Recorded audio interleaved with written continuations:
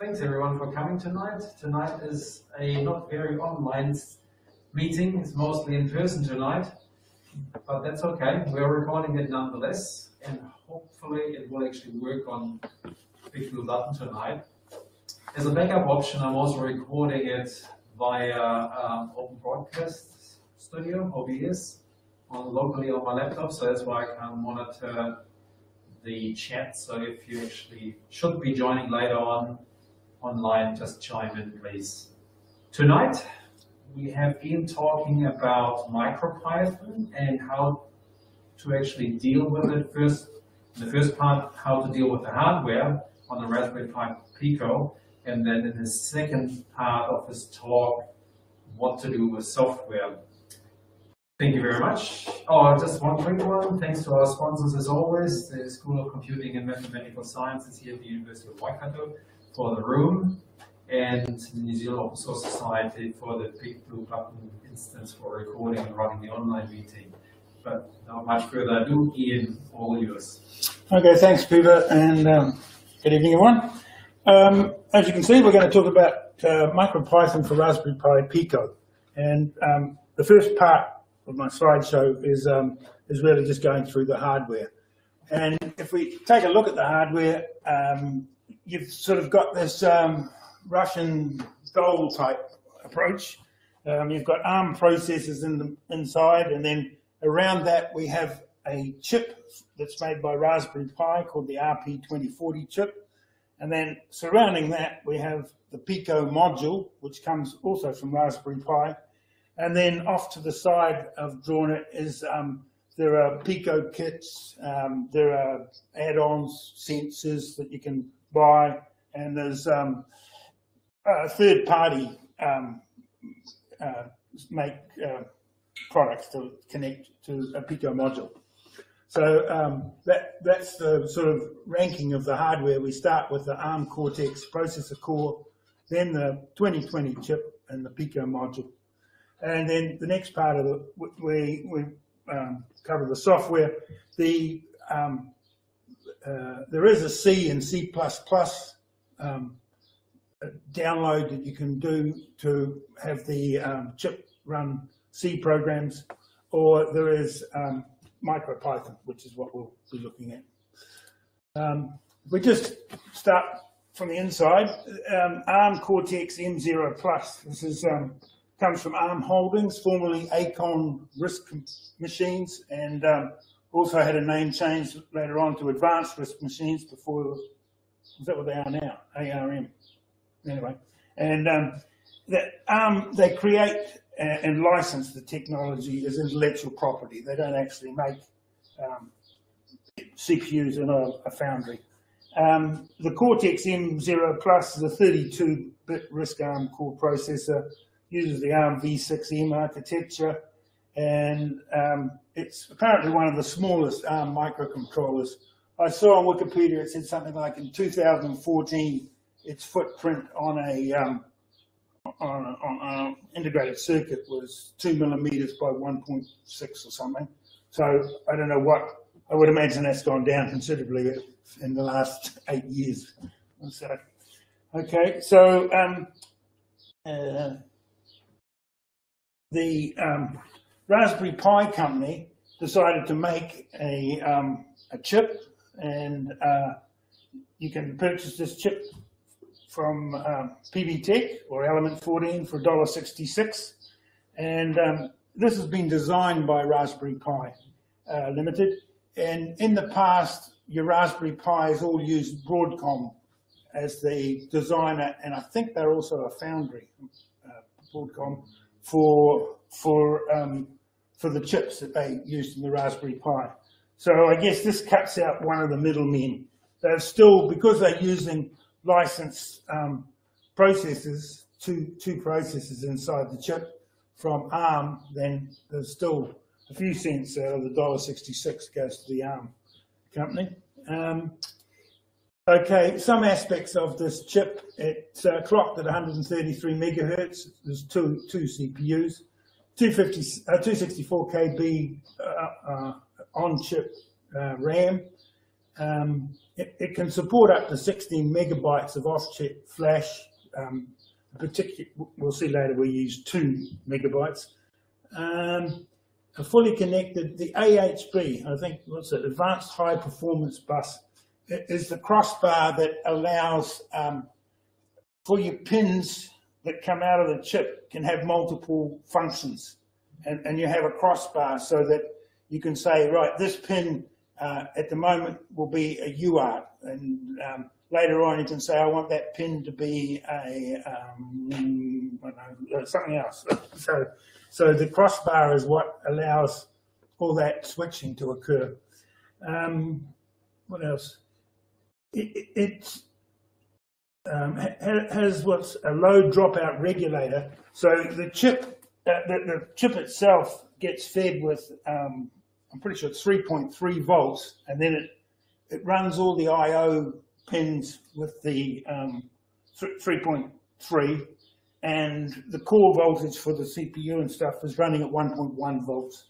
So I guess it reduces slew rates and times and things like that. It has phase lock loops to generate the USB functionality, and the core clock. So there must be 2 volts it's got to generate.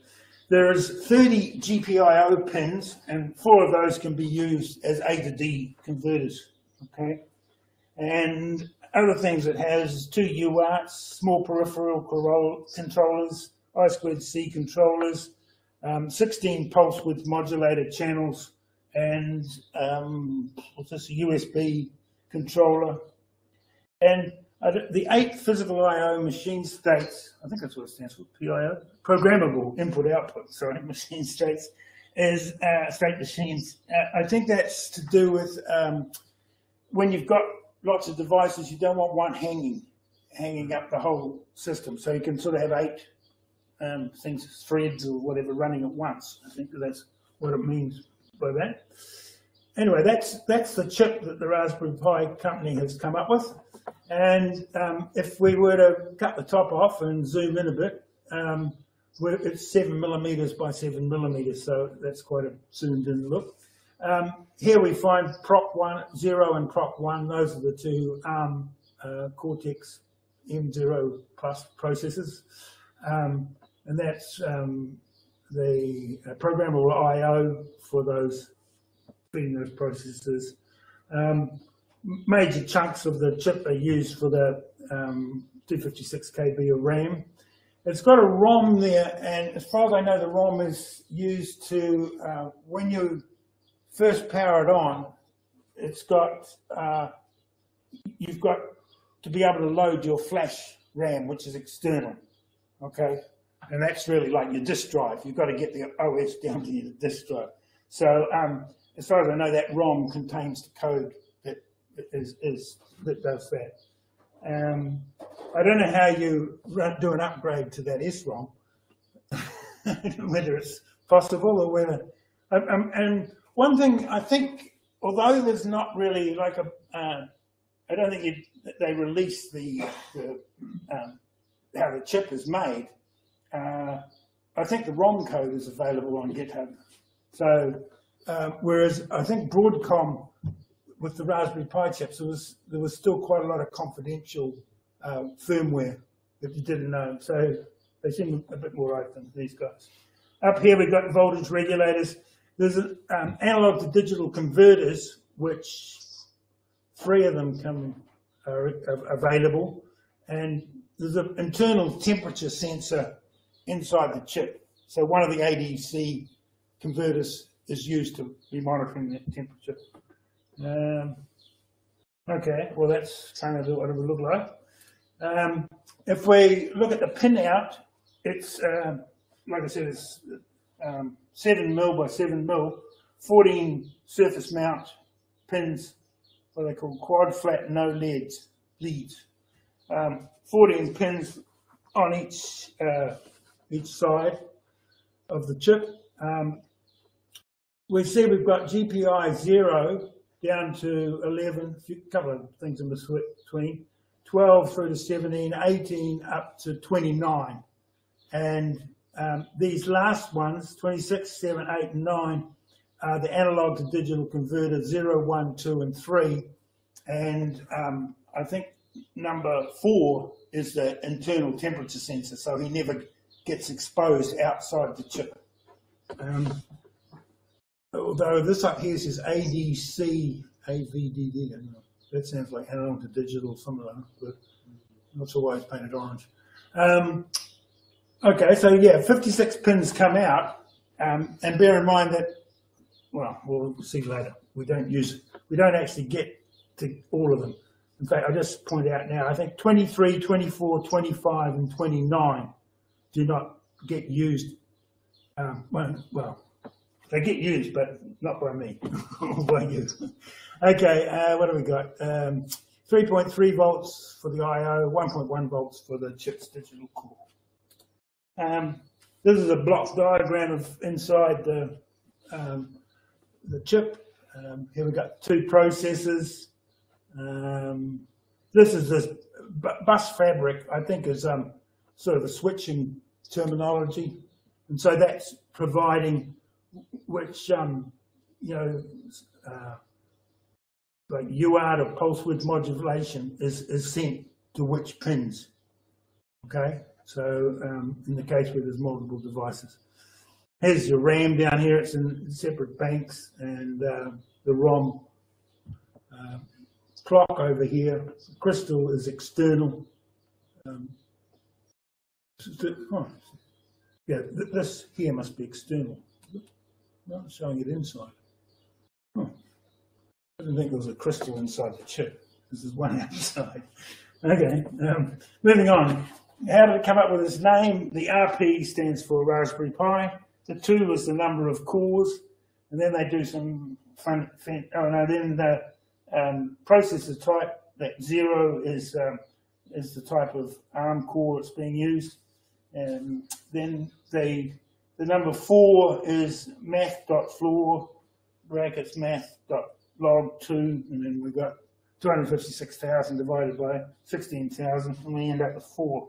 So that's there, indicating the amount of RAM that 4 is there, and we've got no non-volatile RAM, so a 0 there. We move on now from the chip to putting the chip onto a module, which is something that Raspberry Pi and others do. And in this case, we've got the first one on the left. You can see the Raspberry Pi chip right in the middle and more. And this is the has no headers. So those little holes are designed that you could either directly wire devices into it and your power up to it, or you can surface mount it onto another module. Okay, these ones here, the Pico H, is the header pins are plugged into have been soldered in, so it comes with a set of header pins. That way you can plug it into a breadboard. There's the Pico W that's come out now, and that basically, this little chunk that's been added here is the wireless, the Wi-Fi. Okay, and in theory there's going to be a Pico WH, but I haven't seen that either in Element 14 or PB-Tech yet, and that will just also have header pins. So that's more for the ones with header pins. You can put on a breadboard and develop your program and your hardware configuration and test it, and then go for one of these ones which is cheaper, that doesn't have the headers. And this pricing, there wasn't much difference between Element 14 or PB-Tech. Yeah, so around about $8, $10, $12. So my guess is this one will be around about 14. Not out yet. That you can also buy them in 5 packs and get the price down to 7 a little bit. So that was when I ordered this. I just ordered one, and it came. Cut off like that. Now just cut it off.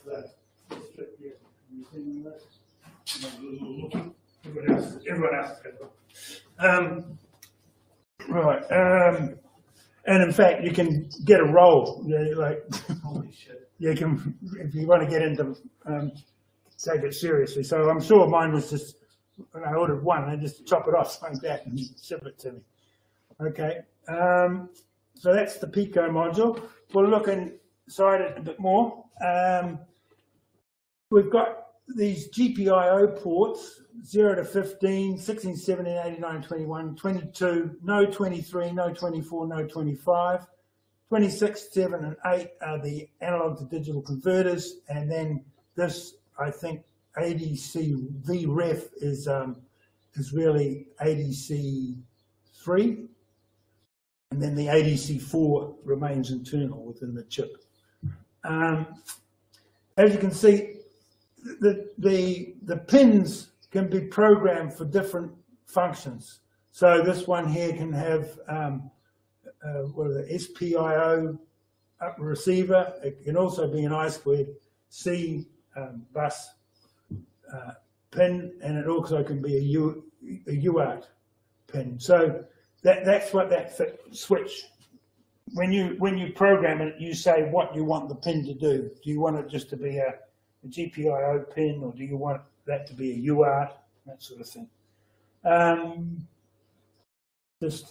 VBus is the 5 volts that comes in on the USB port. VSys is what you can feed it if you've got nothing plugged into the USB port. So, and I won't cover that later, but and then the V3.3 out is whether you feed voltages in here, it will give you a 3.3 out, which you can then use for your pins. The pins should not be fed with 5 volts. The maximum voltage for a pin theoretically is 3.3. Okay. And there's a little plug down the bottom here. This is what's a debugging thing. I believe everything can possibly get locked up and or corrupted or something, and so therefore that should just clear everything out and you can reload things. And when I said general GPIO pin 25 is missing, they've drawn it up here. There's a lead, and they say that's GP25. Okay, so GPIO pin 25 out of the chip goes up through a resistor into that lead, and there's also a test point. I think that it doesn't show the back of the chip. There's about 6 test points, and there's no actual components on the back. As far as I know. Yeah. One thing that other diagram didn't show is that you can have pulse width modulation, and they sort of do it at sort of a maximum of 8 pulse width modulations. They go 0 to 7, and they do it in pairs, A and B, and then they start to repeat again over here. So I guess it just depends how you want to assign your which pins you want to assign for pulse width modulation. But they give you a fair bit of flexibility there. Right. Just looking at the layout of the board, apparently the specs are max temperature of 85°C. I've read somewhere they've now gone for certification to have a minimum temperature -40°C. So initially they only had it certified to -20. So I think that's got through. The 5 volt bus can be plus or minus 10%. I get the V bus, that's the 5 volts from the USB. And VSys is the one that where you can put batteries to feed it, run it off batteries or something. And you can go from 1.8 volts to 5.5 volts on that VSys pin. It's a bit hard to know how much current you'll draw. It depends on what other devices and resistors and things you've got hanging around the place. But it seems to draw less than 100 milliamps. And in fact, when it goes to sleep, and depending on how you've written your code, but if it goes into sleep mode, it's down to 1.4 milliamps. So it's very low power consumption. Size is 21 millimeters across by 51 millimeters long. And there are 3 chips on it. The big one is the Raspberry Pi chip. The U2 is the buck boost switching regulator that gives you 3.3 volts to run the CPU, and U3 is the flash, 2 megabytes of flash. You see, there's a crystal down here, 12 megahertz crystal. I assume that feeds straight into the main chip and might go through a doubler or a tripler or whatever. Okay. Yeah. So in summary of when you buy your Pico board, what you get on it is 3 ICs, 18 capacitors, a crystal, 2 diodes, 1 MOSFET, 1 inductor, 15 resistors and a switch. There you go. And on the back side of it, there's 6 test points. Okay, not bad for $8, I thought, really. They do provide this schematic of the Pico module. I'll just zoom in a bit on a couple of spots. This here is the USB coming in, and it's providing the V-bus power. It drops through here. This is where the VSys power can be applied if you had batteries, and it won't go back out that way. Somehow they've got this voltage divider, and they say GPIO pin 24. And I don't know what, if you go to that pin, I should be able to ground it, or I could potentially raise it to V-bus. But if I ground it, I don't quite know what that divider would do, and what the purpose of it is. I haven't found it documented anyway, what that does. Over here, there's another GPIO pin, and that can be used to kind of program how the buck boost regulator works. This is producing the 3.3 volts, and you can have it in PFM mode and pulse width modulation mode. So that's how why that one gets gobbled up and it's not available. Pin 25 comes out, goes through a resistor, and has a little LED, and that's on board the on the chip on the Pico module. And I found this over here. It claims that GPIO pin 29 ADC3, and it's got this little story here about this MOSFET here stopping leakage back into VSys, I think. But I get the impression that this is for measuring the voltage on VSys. And I don't quite know. I mean, the 3.3 probably makes the MOSFET go.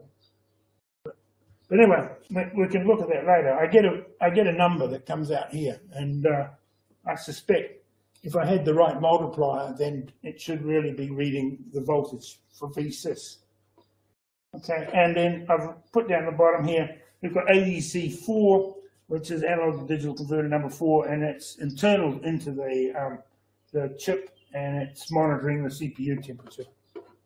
And we can actually take a look at that as well. Okay, so we've gone through the three nesting stages. Now we can go a bit external to the Raspberry Pi Pico, and they have learning kits for you to play with. This is one that comes out, I think this is $73. I think that's from PB Tech. And so you get your Raspberry Pi with a header, you get a breadboard, USB cables, so I think those are ultraviolet, but there's switches and volume controls and resistors and a little LCD display, I think. So yeah, not a bad little one to get started with. I don't know how they use they've got an alarm. That's probably the alarm. Yeah, I don't think they put an 8-ohm speaker in there. Another evaluation type kit, this one's $110, is it's just a whole bunch of different sensors that you can connect up. So you monitor gas or color or flame or Hall effect or infrared, things like that. So much like, I'm pretty sure Arduino, if you go into JCar, you'll find a whole bunch of Arduino kits. So I think these are pretty much the same. So I assume they're all made by Raspberry Pi, the little sensors. Yes, I got into that. Here's another kit. This one here has color display, and it has, then there's the Pico module, and then this one here with pinouts. I think the underside of it looks like that. And what is it? It's an IMU sensor, whatever that is. Okay, so that's another little kit, and it sort of has this what do you call it, motherboard that the three little modules all plug into. This is just zoomed in a bit, showing devices and another type of motherboard. This one provides audio, I think, audio and video. Yeah, it's got a SVGA socket and a couple of left and a right audio. So there's also third-party guys getting involved in the app. This Pico display here, color display, is from another manufacturer called Moroni Limited, and also make, the Pico board itself is not anyone can make one of those if they want to by the looks, and so Technology have made their own equivalent of a Pico board. They're using the Raspberry Pi chip, and I guess this is their flash RAM, their 3.3 regulator or something in their crystal. And if you start Googling, there's more and more of these third-party chips coming out, modules coming out with the Raspberry Pi chip being used. So now I just move on to a bit of hardware theory about using the GPIO pins. And you've got basically 3.3 volts and ground for running through. The inside, the darker green is meant to be the RP2040 chip, and surrounding that, the lighter green is the Pico module. So it's programmable. There's two resistors there, and you can program which one you want to use. So the GPIO pin, which comes out of the chip and goes out off the board, the Pico module, that pin can either be an output or an input. So if it's an output, then you've just got to concern yourself with how much current am I going to draw when I come out on that pin and feed it through a device. If it's an input, then you're going to have to say, am I going to use a pull-up resistor or a pull-down resistor? I think here's an example of adding a switch. So when I close the switch, I want a signal to come in to the processor and indicate either a 1 or a 0. So if I close this switch, this resistor pulls up to high, to low. I close it. Yeah, normally with it open, it's pulled high to the 3 volts, so I just have a 1 there. When I close it, I drag that signal down to ground, and it'll be a 0. Okay, and then the opposite is I have a switch tied to the 3.3 volt line, and I program to say I want a pull-up resistor. When I close this, it will put a high on that signal going into the chip. Okay, and so that's something when I set up for a GPIO port to have a pin in, I have to state whether I want to program for pull up or pull down, depending on how I've configured my circuit. I mentioned that pin 25 comes out of the chip, but it doesn't come out of the module. And in fact, on the module, it goes to a 470 ohm resistor and a lead. So we can run little tests without having to wire up a lead or anything, make a little lead flash or something. And if we want an external lead, then we come out of a GPIO pin that is also presented on the pins on the module, and then through a resistor to a lead to ground. And I put 100 to 470 ohm, depends on the forward bias of the lead as to how much resistance you need there. So you how much current is required to run the LED at full blast, basically. But normally less than 20 milliamps, I think. Okay, so that's the hardware. Any questions so far? Perhaps I'm going to have a little look at the one I've got here. So that's my hardware.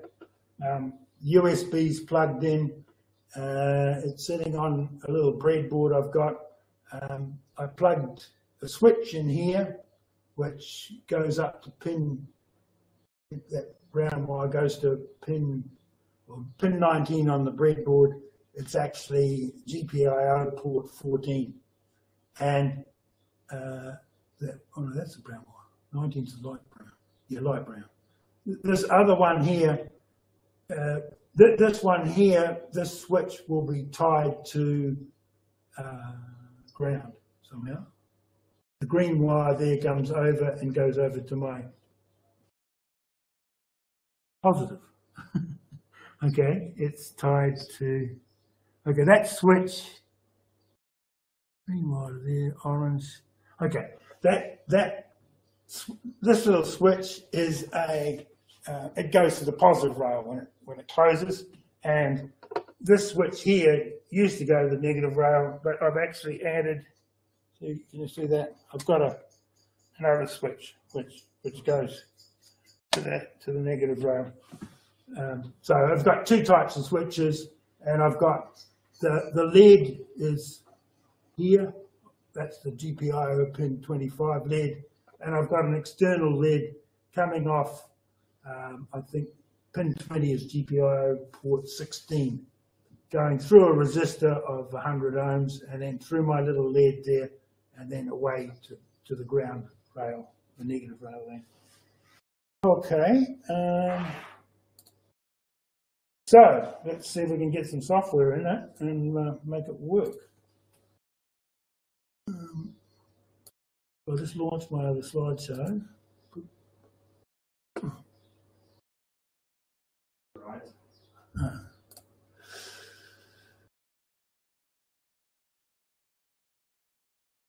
Right, so now we move on to the software. And we use MicroPython, and it claims to be a full implementation of Python 3 programming language that runs directly on embedded hardware like the Raspberry Pi Pico. It also runs on a lot of, probably you can run it on an Arduino, I don't know, it runs on quite a few different little microcontrollers. What we have is an interactive prompt, and we can execute commands immediately via the USB serial port, or we can run programs that are stored on the flash.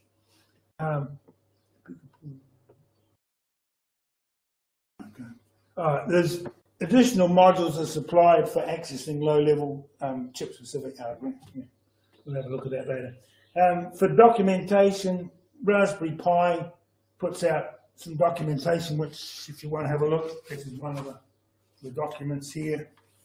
And there's quite a few documents from Raspberry Pi, plus there's also documentation on the MicroPython.org website, and the actual download of RP2-Pico, the MicroPython for the Pico is from the MicroPython.org website. We also need an integrated development environment, and there's one called Phony, which is an IDE for beginners, and you'll see it looks like it's written in Tkinter, and they have a website there, it's GitHub site where you can get a release from. You can install it. Well, I got it. It was a bit down rev. There's a sudo apt install. You've got to put in Tkinter and Sony, or you can do a pip install. I did the pip install. It was a bit newer release, but I think both would work all right. Now, just a minute. The question is, how do we install it? Now, It might be easier just to, if I think if I go here. Okay. Yeah, just a matter of, okay. We get the file, we push this button down, we plug in the USB port, and then it starts downloading the file. No, it doesn't. It turns it in. Oh dear, too fast. Okay, well, it goes around again. And there's Sony running. I'll just try it again. Okay, so we download MicroPython to my Linux computer, and then I hold that button down when I plug the USB port in, and it turns it into being a file system. And I grab the downloaded file and drop it into that file system. As soon as that's happened, it then converts it. It stops being in download mode and stops being presenting a file system. And then the last thing is I can now use the IDE. But it all happens. You're sort of downloading, and poof, it's all finished, and you've got an IDE. So yeah, I thought that was a bit easier to show that way than the other way. Look at this now. I might just close that off. Has anyone? Nobody's said anything, has it? Okay. Yeah. So this is me. I dragged. This was the download I got of. It's called a UF2 file, which I believe was some Microsoft standard. What does it stand for? Something. Firmware, no, not firmware, Flash 2 standard or something.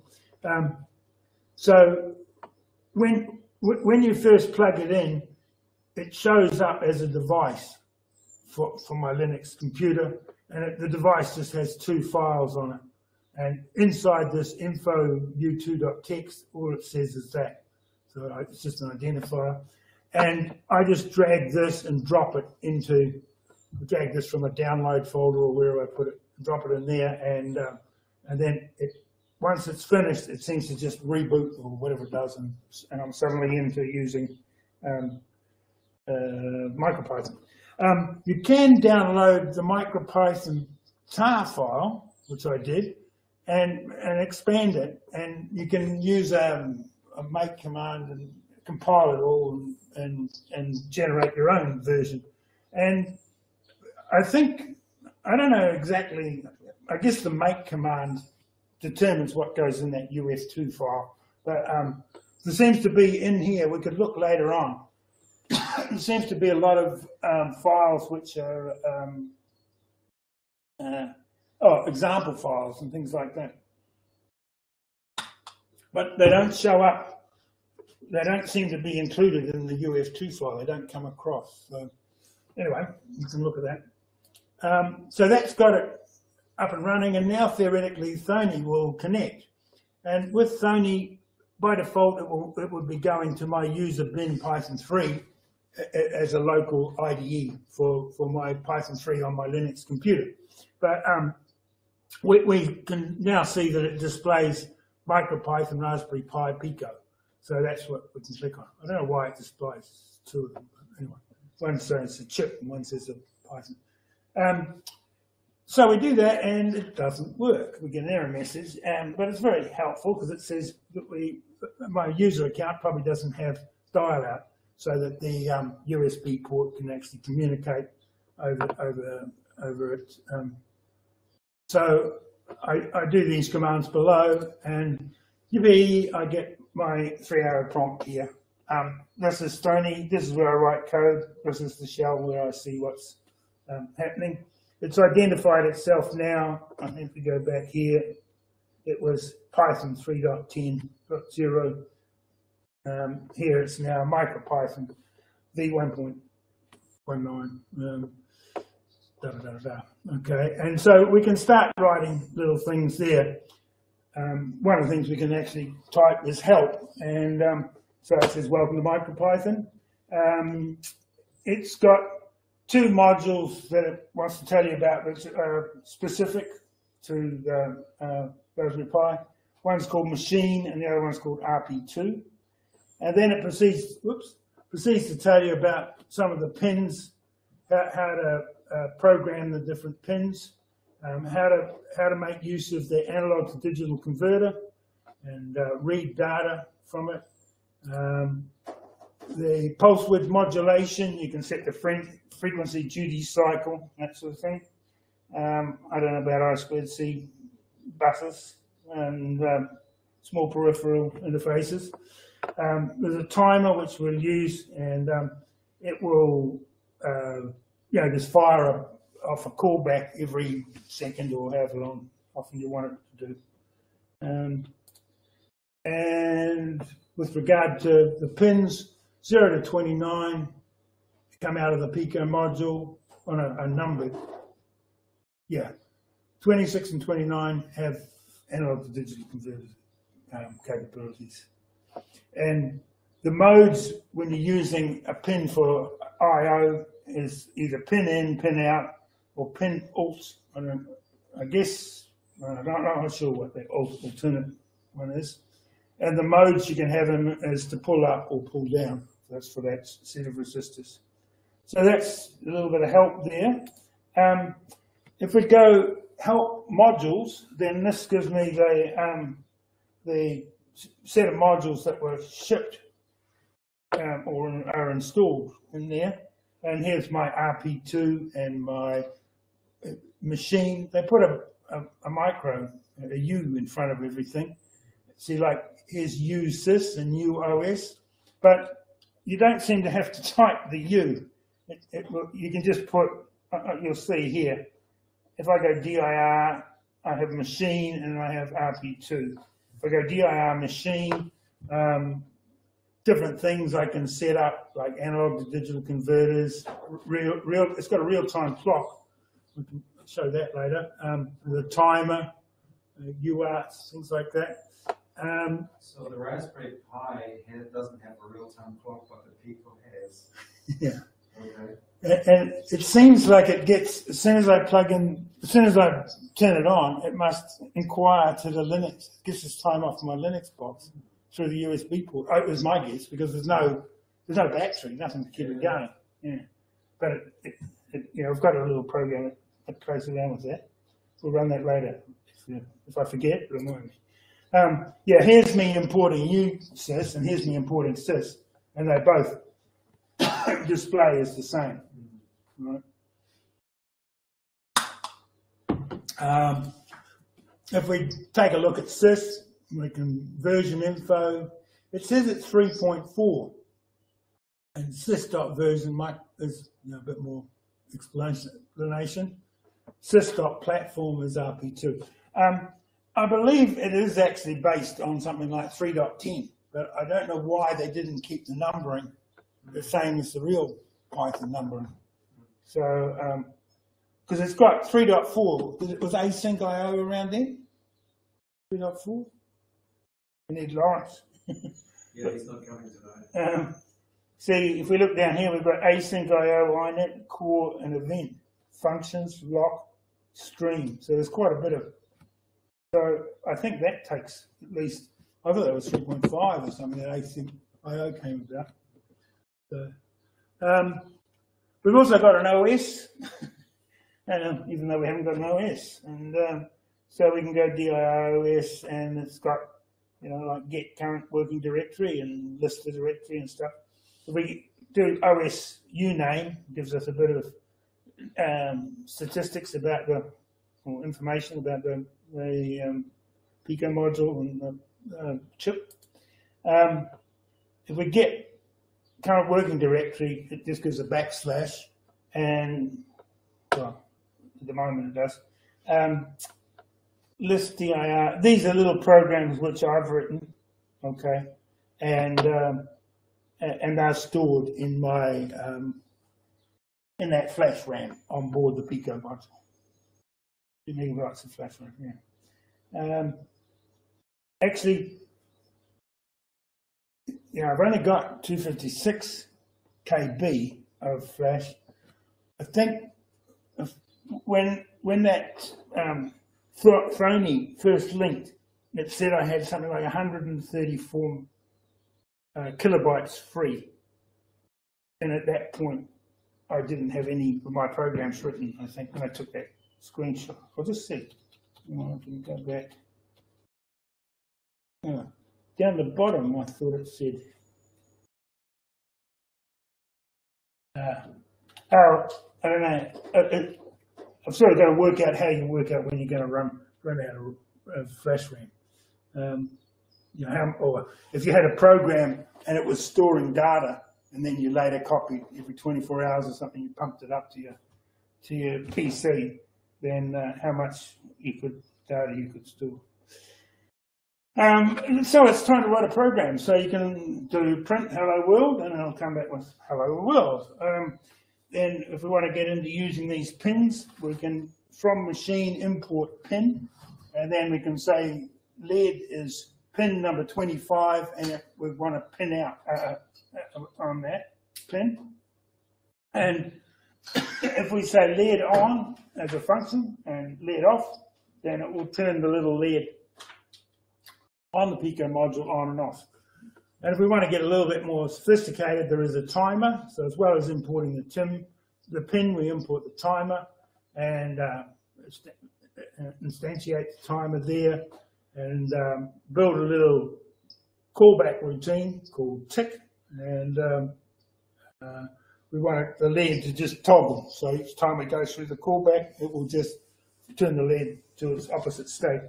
And then the timer is set up like as follows: time.inet and frequency 2.5 seconds, I think it is, and periodic callback tick.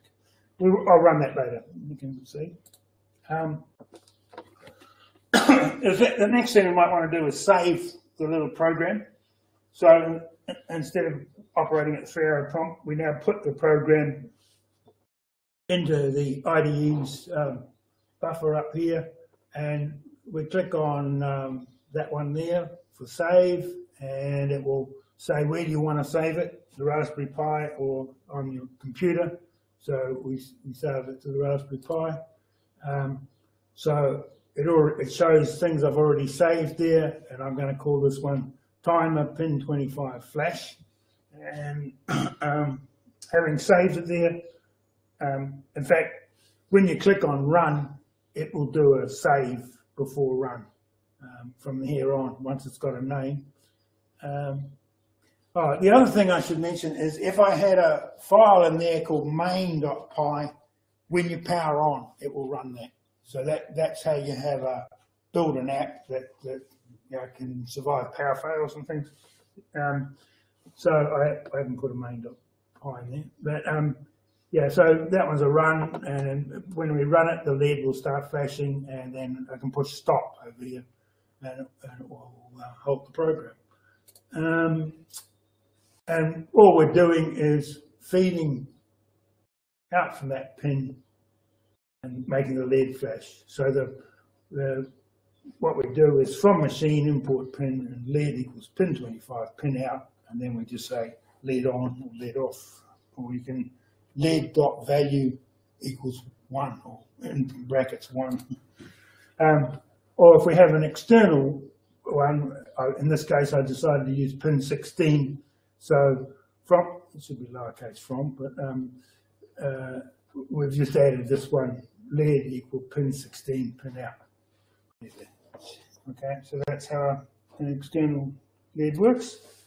And for switches, I've used pin 14, pin 15. So this one is the pull down resistor is used to when I close this, a 0 basically goes in there. When I open it, a 1 goes in there. This one, when I close this, a 1 goes in, and when I open it, a 0 goes in. And that's just combining.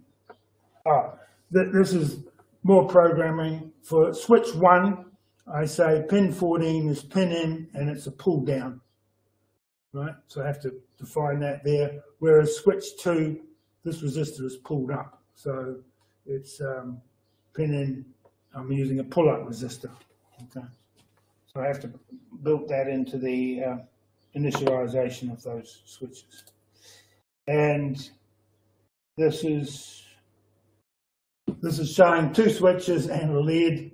So there's my lead there, and then the final. Whoops. What's that one?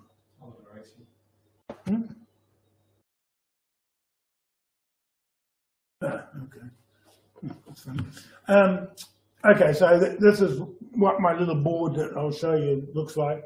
So I've got 2 leads and two switches. Okay, and that's the kind of the programming that's used to make them work. So we'll try demoing those things. Remember what's to do when. So if I like that, display that and bring that here. And you could do a split screen if you move them to the right and left. The windows. Oh. Right. Move it further. No, right. Yep. Same to the right there. Cool.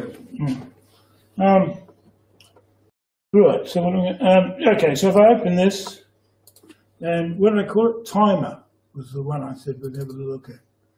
So the code is we're going to use pin 25, and we're going to go out on that pin, and then we're going to go. I don't think it should be there. Then we're going to use the timer module that we've imported, and we'll set up 2.5 periodic and callback tick. So the little lead is right there in theory, and it's okay, run it. And you can see that blinking. Right, so that's about as exciting as it gets. Yes. And theoretically, if I push stop, it'll stop. So it's 2.5 hertz. Oh, so I've got 1 hertz. That should flash faster. Or slower. Huh. Isn't that slower than before? Isn't it? Yeah. That is about 1 second. Yeah, 1 second. Oh yeah, 2.5 is 0.4. Yeah, I mean, if you want to have something faster, make it 10 hertz or something. Yeah, it gets so that you can't see it because it flashes too fast. Yeah, it's going that there, but once your eye gets fooled and this camera gets fooled, it can't keep up. Okay, so that's that little one. What else we got there? I'll just show you the runtime clock. There was a bit of me mucking around here. I don't quite know the current status of this program. It comes back with when I get the time, it comes back with the year, the month, the day, and then the day of the week, and then the hour, minute, second, and then this here should, I guess, be the day of the year, but it doesn't seem to compute that. Like the 300 and something or other. Well, that's how it gets returned with a date time from So that's a not normal. microsecond? That's not microsecond? No, it's well when I use real Python on there, it comes back as I don't know if I've got examples there. Anyway, I can't remember. I'll just run it and see what happens.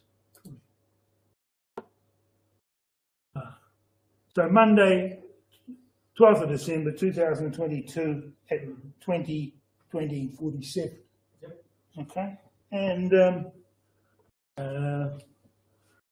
rest of it is me. Yeah, see. All right. At 3:46. Well, that's. It would be the day of the year. Yeah. Oh, but I think that's me pasting that in from, isn't it? I didn't calculate that, did I? Oh well. So Okay, well, whatever. So anyway, it's got a little clock. So you just got to bear in mind that it comes out in that format, and it's up to you to write a bit of code to convert it to the other format. Okay, so that's that one.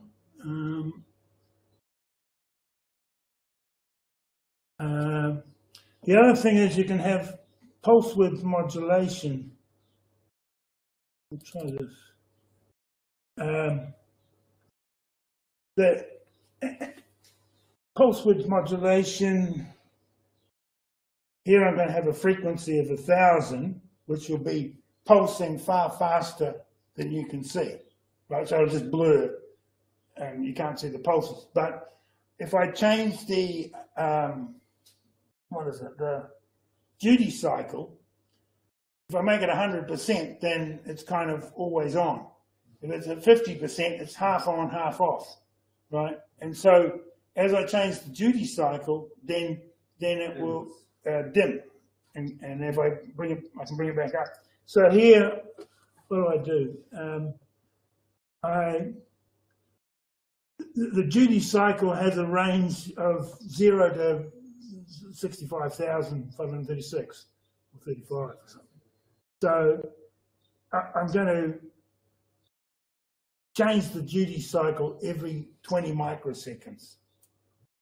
I'm going to start with it at 0, and then I'm going to do it reversed. I'm going to come down. Now, I can't remember whether 0 is fully on and fully off, but anyway, we'll run it. So I wonder if I should turn the lamp off. Oops. That. I run that. Oh, it's that lead. I thought it was, oh, yeah, pin 16.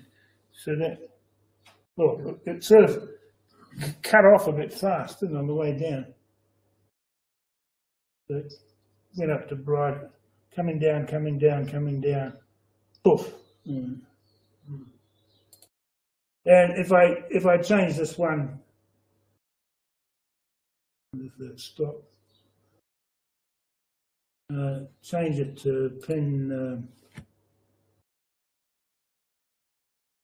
25 and run that, and it should be this. Yeah, this little fella. It's going up and down. No. Yeah, this lead here that I'm using, this one here, is, you know when they have those things in the balloons in the park, and kids buy those little things that flash? Yeah. And then by the time the show's over, the batteries are flat, and they chuck them out. Now I was walking down the road and I found one that had been thrown out. Oh, right. So it seems like it's quite bright, and it doesn't draw many milliamps. So I tried putting my multimeter in line with it, and it was only drawing about 2 or 3 milliamps. So I don't know whether something good about that lead, or whether that's what, I mean, I guess that's what they want for a little game thing for a kid. You want it as bright as possible and last a while. Last a while, yeah. Okay, so that's another one. Blink. We'll just try blink. I don't know what do I do here? Lead on, lead off, sleep. Will that keep going? 10 times. Oh, yeah, range 10. Yeah, okay. So let's see what it.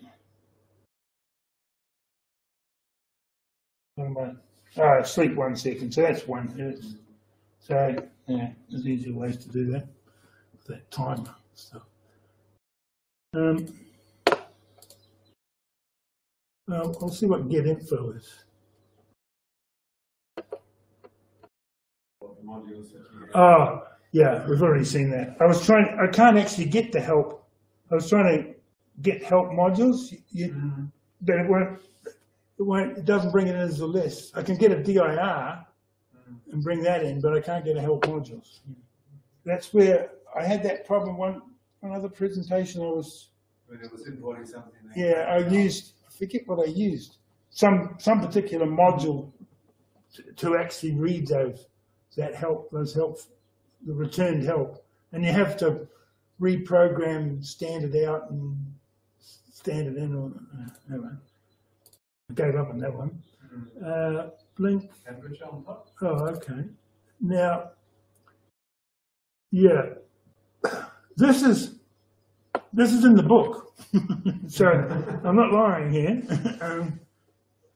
And yeah, the temperature sensor measures the VBE voltage of a biased bipolar diode connected to the 5th ADC channel.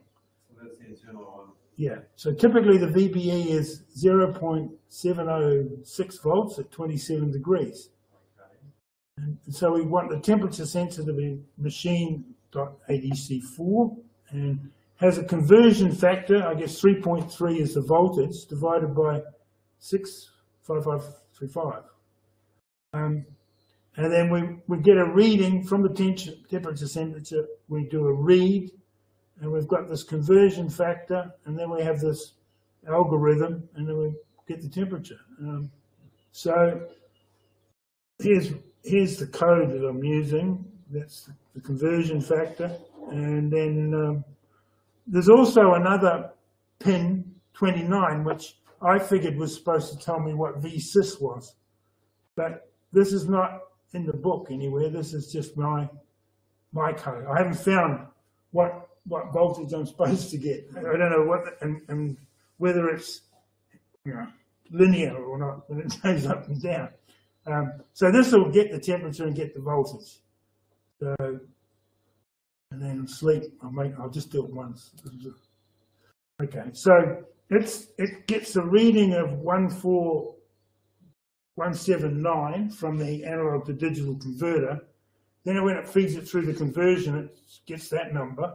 And then when it does more maths, it says it's at 22.36 degrees.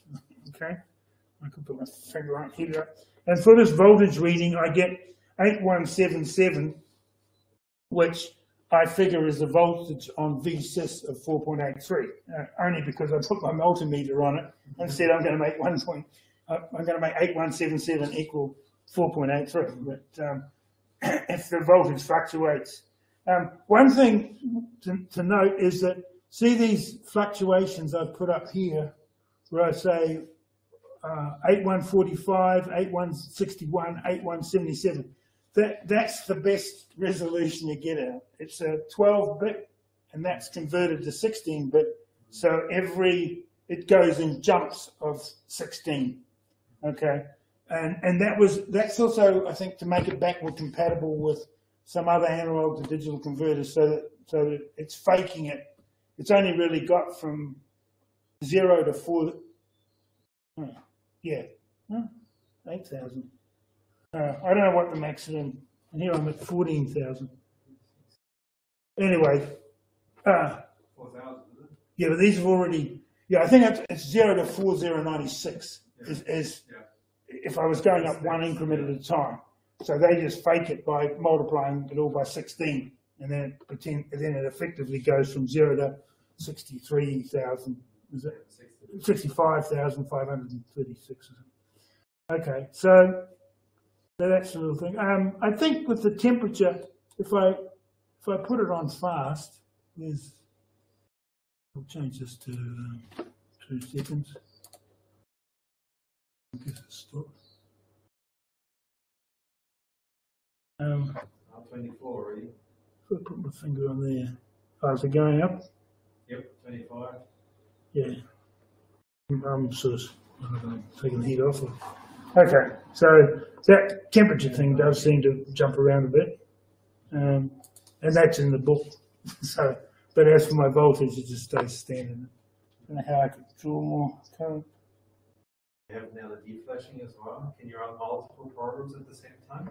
Yeah, the LED's flashing though. The LED is being run off a 3.3 volt regulator, and so, yeah, it might. I mean, what, you think it might draw enough current to?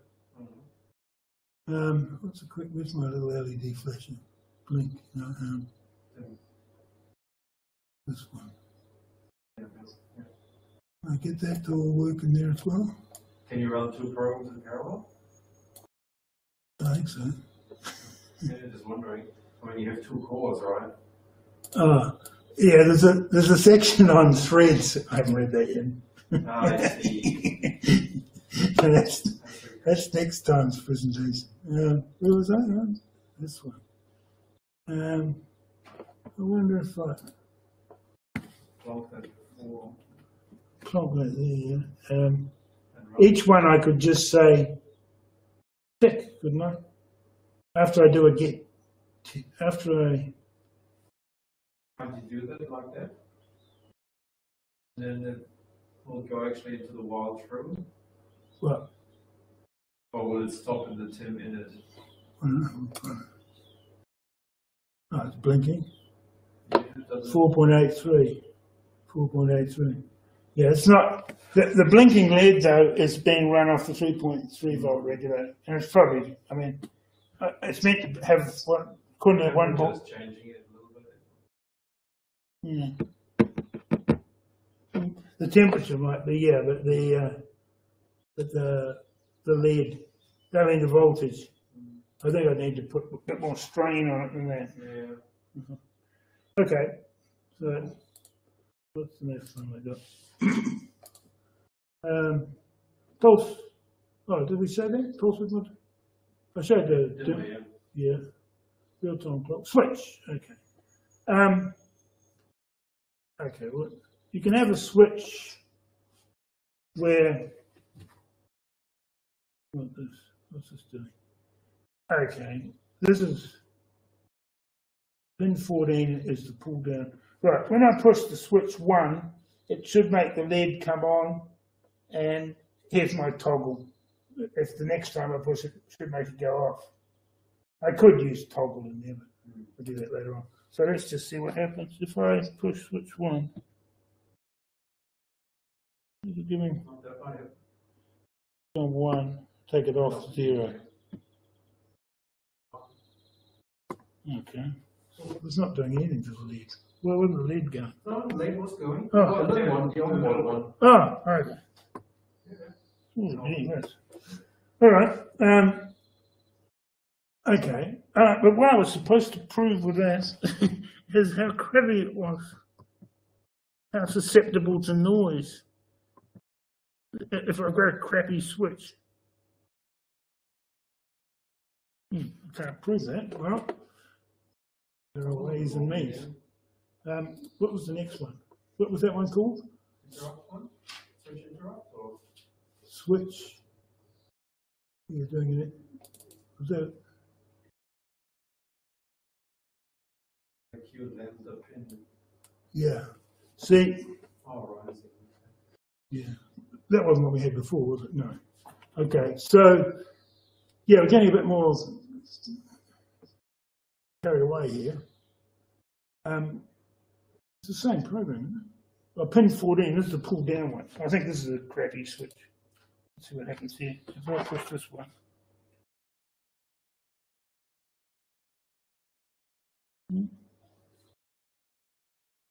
What's happening here? This goes to ground. Oops, maybe that wire's falling out. This goes to pin.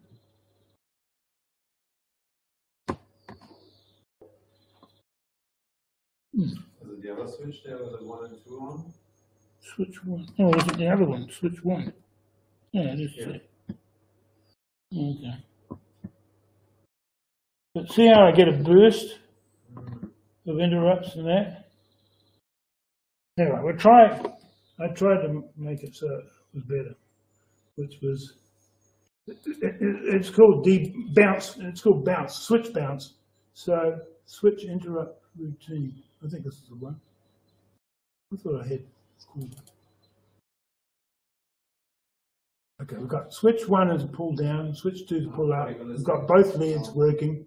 Now we're using toggle. We're toggling both leads. And I've included in here, okay, so if I find the switch value equal to 1, I then wait for 40 milliseconds and I see if the switch value is equal to 1 again. So if I'm pushing it down and it sort of gets a bit of noise and it cuts out within 40 milliseconds, then I say it's not a good switch. So you've got to have a 1 for being detected, and then another one in 40 milliseconds. And the same for the other switch. And so if we run that, and I'll try this button. Yeah, see that cracked down. It should be one push and it's off, one push and it's on, but it flicked. Was it less than 40 milliseconds? Maybe 40 milliseconds needs to be increased or something. I'll try this other one. I thought this switch here was more hairy. Yeah. See how it gave a couple of flashes? Yes. Bounces a lot. Yeah. It's not always switching as required. So there's various ways you can play around with I'm trying to do a software debounce, but I mean you can put capacitors across the switch and things like that to try and stop it. I remember keyboards, they've got a debounce. I think it's a timing thing, isn't it? When you push a key down, a sort of an X and a Y says, oh, that key's down. You know, X and Y say, find, oh, there's a key down here. And then they come back a few milliseconds later and say, oh, is it still down? Oh, yeah, it must be valid. And therefore they allow the keystroke to go through. From my old days of fixing computers. Yeah, it's very annoying if that no longer works and you have bouncing keys. Yeah. Oh, okay. You can't restart a second program while the other one's going. You stop it. And I don't know whether I've got any more. Let me see. Is there anything? We did the runtime clock. We did the switch timer. Pulse width modulator. I think that might be my lot that I've got so far. Yeah, I think that's it. So, unless you want to sit and write a little program, you're welcome. You can come up here and write one. But, cool. Yeah. Thanks, Ian. It's all right. Yeah. I hope you left that very story. Yeah. I've been thinking about this a long way back. Dicky switches. And I was thinking that if you set up, normally the problem is it's not a case of the switch momentarily coming on, because normally the way they work, they're well separated. If you're not pushing the switch, nothing's happening. Okay, you don't get false comings on. But it's when you put it down and you make momentary contact and it's noisy and it's going off. Yeah. Off. And it doesn't stay off. So you really only need to test it to see if it's been lifted rather than to see if it's come down. Do you see the logic of what I'm talking about there? Yeah. So if you set it up so that it always comes on when it detects a contact, then you'll find it's quite reliable. Okay. So the problem is how long does it stay on, and what happens when it disappears. Yeah. In other words, do you make it deliberately hold for a while, and then if it comes back on again, you do a kind of reset, as it carries on being on. Yeah. Yeah, it's a sort of, what I'm driving here is sort of the underlying logic of the fact that it's asymmetrical the way it behaves. Yeah. You can't, see, I'm trying to make the switch have two functions. The first time you push it, it turns on. The next time you push it, it turns off. Okay, so you want a toggle. Yeah. Okay, so in that case, you don't need to test that it comes on, but you do need to test that it stays off. Well, as soon as the pulse comes through from me turning it on, then I'm looking at the should hold and stay on. Yeah, but I'm also looking at the leading edge. Yeah. So you can look at leading or trailing edge. So if this, with the button off, if this comes, the green wire comes to ground. Yeah. No, green wire. No, this one goes to +5. Oh no, which one is it? Yes, that one. Yeah. So +5 gets, when it's off, it's internally being pulled by this orange wire. Can't really see that in online What? pointing. Oh, people can't see. Because well, those pins have, I'm presuming you've got a facility for programming that's got a pull up or pull down Yeah, on yeah. a pin. I'll just go back to the switch. So you don't have to provide it externally. It will trigger the interrupt, the IRQ, on the rising signal. I mean, I could make them. Which one's it going to be? If this one, when that's off, it will already be high.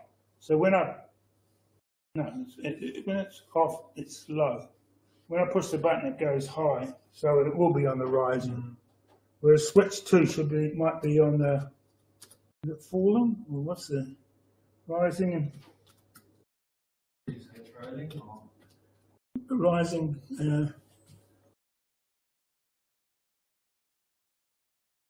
I thought I would have got it. Let's give it a go. Yeah. So this one here, that clicking now, on, off. So that's doing it quite nicely, isn't it? Whoop. What's this one? So this one here. This one's. Oops, I got. The other thing is, I probably should have soldered wires and things. Yeah, I was going to say, have you got, when those wires move, are we getting an intermittent connection on them? I think this is a pretty dicky switch because. Or is there an external switch you're playing with? There's no external one right now. Yeah, there's an external. See, I'm holding the switch there, and I'm just pushing with my finger. But yeah, I don't know whether if I change that to.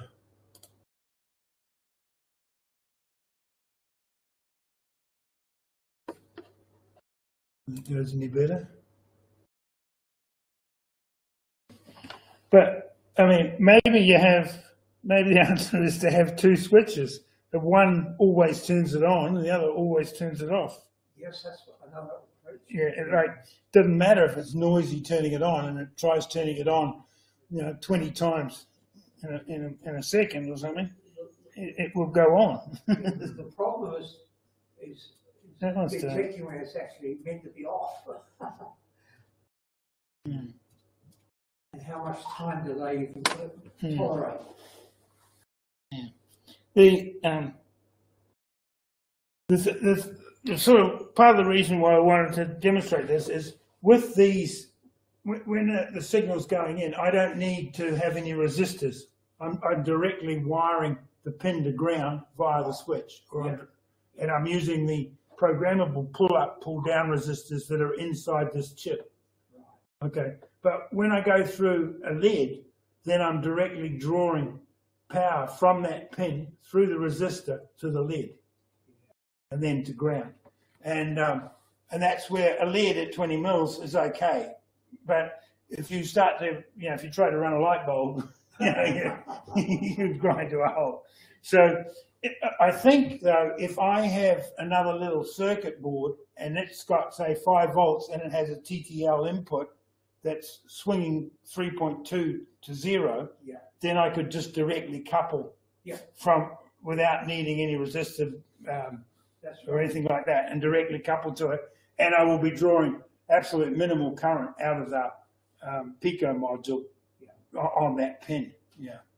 So running a LED is probably about as far as you want to go for drawing current. It's quite intriguing, the situation that I remember the process of the time of a relay. Okay. Or it's just a single transistor. 2 transistors. A bloody great big relay. Right. Fun. Yeah. I think the biggest problem with lots of diopters is turning it off, not turning it on. As it's trying to pull the switch away, problems, the arcing occurs. Whereas clunking it on is when that crisp. So if you've got inductors floating around outside. Anyway, Cool. I might pot around with a few things. One of the things I've got in mind is to try and make a little heart monitor. You know, you have a little strap around your hair and it somehow picks up your heartbeat, whether I can feed that in through the analog to digital converter. And then the question would be how much data I can store in say, a day or something. Display it on the LED, right? Oh, it stops. Push button. Yeah. But I thought actually if I was doing enough sampling, I may be able to draw little graphs, you know, get the waveform. It was display. I'm walking around. One of the other boards that you were showing, they actually had a Pico display on the breakout board there. Yeah. So a little LCD display, so you could display something there. Yeah.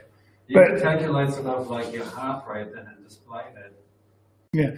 I think if you had the Wi-Fi one, then I could have like a little strap with the chip and the Wi-Fi and a battery and wander around, and then when I walk past, I Bluetooth upload. Bluetooth from here. Yeah, Bluetooth would be better for power. Yeah. I assume it has Bluetooth. Look that. WH. Look. Yeah. I think it's Bluetooth as well. Does this one have Bluetooth here, or? No, you see, this one hasn't got the Wi-Fi chip on it. That's why there's a big gap down the end. That's where the Wi-Fi chip sort of sits in here. But yeah, I haven't read the spec on that. Whether it does, I think it does. There is. I'm sure there'll be a variant turning up with Wi-Fi. Oh yeah, you can buy the Wi-Fi one now, but it doesn't have the header pin, so I can't plug it into can't do it as a development. There's a one-wire driver. Yeah. Doesn't get launched. Doesn't Bluetooth get launched, but may do so in the future. Oh, okay. All right. Okay. Yeah. Well. So what you'd have to walk past and establish a connection, and then have something on your computer to poll it and upload data. Yeah, that's right. Yeah. Yeah. So I mean, that was